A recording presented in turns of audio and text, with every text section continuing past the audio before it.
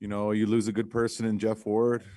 You know, I've known him for the last 14 years of my life, and he's been a big part of my success. And personally, he's a big part of kind of rejuvenating my career and getting me going again. And I had a lot of fun again um, playing for him. And so from that standpoint, it sucks when you lose a great person like that. But when your team is inconsistent and your team's not playing well, you know, things like this happens. That's the nature of the business, nature of the sport.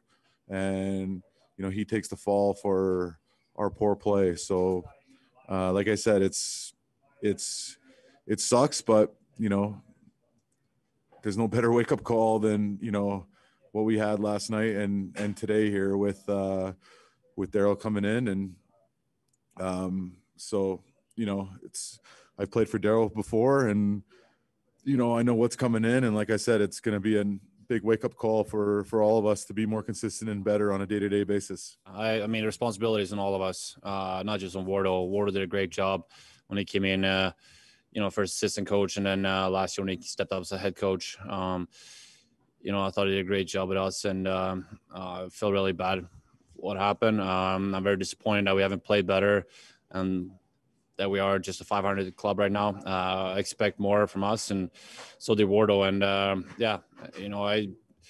the first to take the blame that we haven't been better, and it's on the players too. So yeah.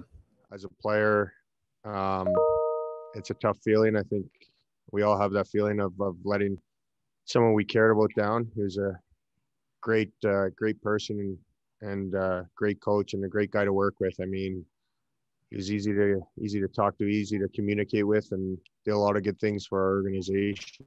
So, it's tough to see a guy like that go. He's a great guy, and I'm sure he'll land somewhere quickly, hopefully. You're going to know exactly what he expects out of us. He's going to be, he's a guy who there's no gray area. It's there's one way to play, and he's going to expect a lot from us. He's going to push us, and that's what we need as a group. And I think, I think guys can expect a guy who's really direct and tells you exactly what he wants from you.